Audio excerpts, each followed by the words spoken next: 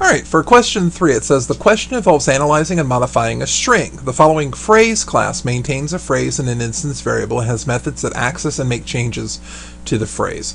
You'll write 2 methods of the phrase class. So I'm looking at this, and the things that I'm noticing is that I keep track of current phrase. I've got a constructor, which is okay, it's already written. I've got a method called find nth occurrence.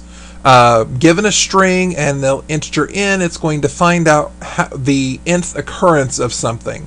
And if it doesn't show up after the nth time, then I'm going to get a -1 out of it. Then I've got this replace nth occurrence, which takes a string and replaces all instances of a string with a particular replacement string. And we're going to have to write that code. And then it's got a method called find last occurrence, and we're going to have to write that code as well. So, looking at what we've got here, here are some examples. So I have the phrase, a cat ate late, and we can return at with rain, but we're only replacing the first occurrence. So here's the first time AT shows up, and we're replacing it with rain, and that's where we get crane from. Notice that the AT over here is actually the second occurrence, so it doesn't change, it's still AT over here.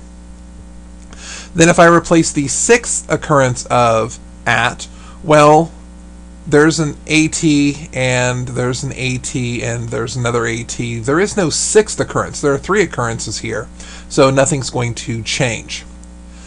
And same thing's going to happen if I try and everywhere I see a BAT, it's not going to replace it.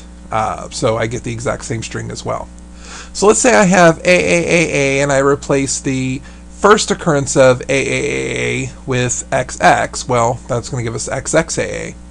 Here I've got AAAA, and the second occurrence, well, this is the first occurrence, the first AA. Then the second occurrence is going to be the second A along with the third A. And that's what actually gets replaced with the BBB. So keep in mind that first thing I notice is that it only changes once. Nothing else is going to change. So here it only changed once, here it only changed once. Nothing else is going to change. And if the string doesn't appear, or if this number is out of bounds, there's not going to be any change. So those are the 2 things I have to watch out for with this idea of replace nth occurrence. So notice that they tell us that we have this method called find the nth occurrence, and now I just want to replace the nth occurrence. So I can assume that this works correctly, and I must use it to receive full credit. So what I need to do is I have to go through and find out first if this value is -1, nothing's going to happen. But if this value isn't -1, then I'm going to have to make a change. So looking at this, I'm going to go ahead and say int spot is going to get the result of find nth occurrence.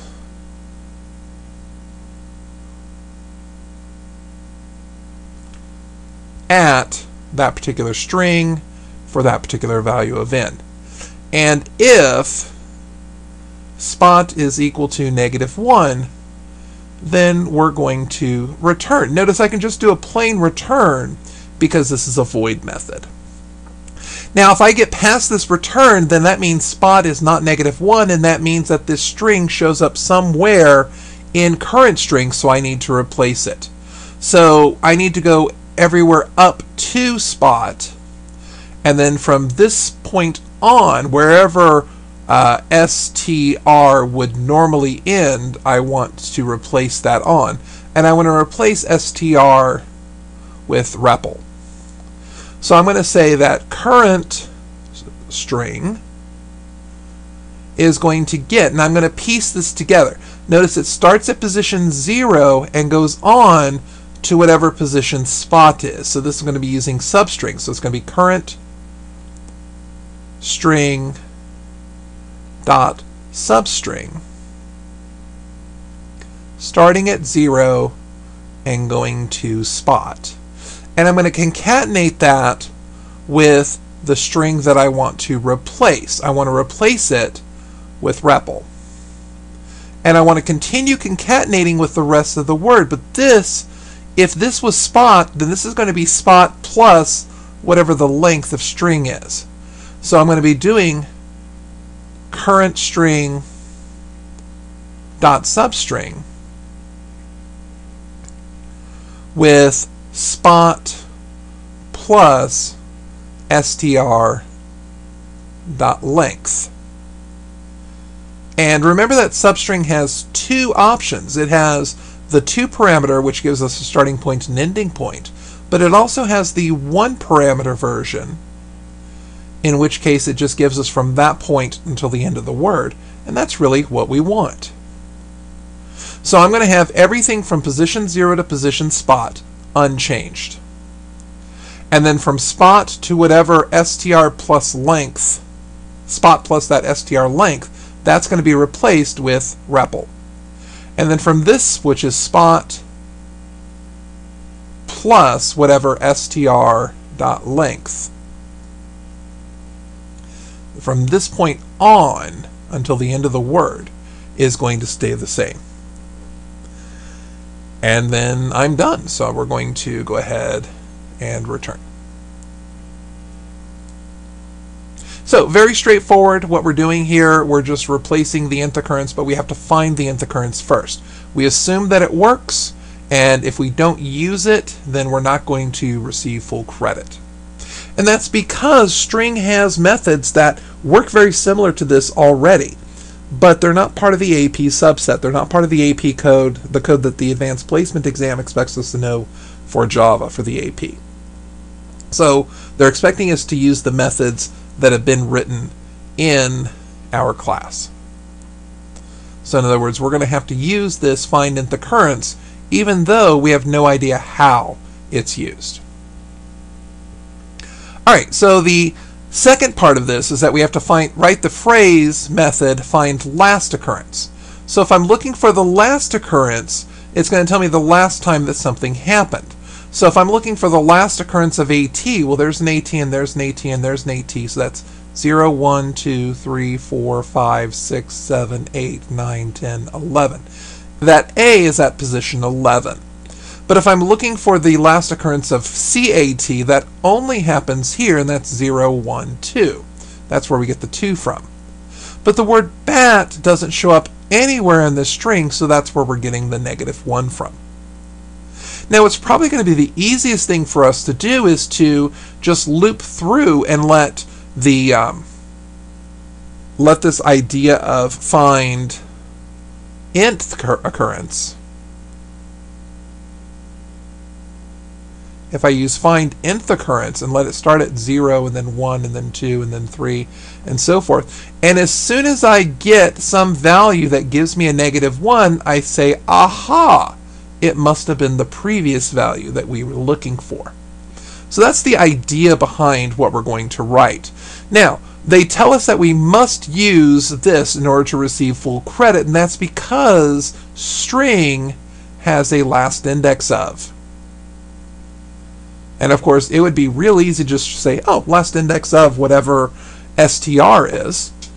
And that's not going to give us full credit because they want to see if we can implement this method along with some semblance of logic. So what I'm going to do is I'm going to say int occur equals 1. So I'm going to look first in the first spot and see, okay, if I write find nth occurrence for the first spot and get a -1, then I'm going to have a problem. Otherwise, I'm going to need to keep going through here. So I'm going to start this at 0 because I'm going to use a while loop. So while find nth occurrence of str and occur, while that value for the next instance is greater than -1, then I'm going to occur plus plus. So let me talk about what's happening here. I'm starting off at 0, but then I'm seeing where's the first time that str, 1 shows up.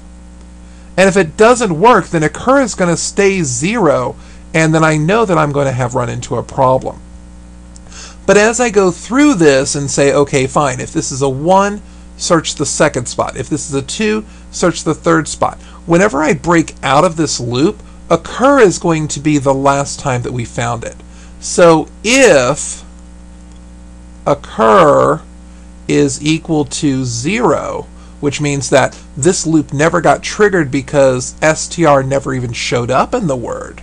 If that happens, then we're going to go ahead and return -1.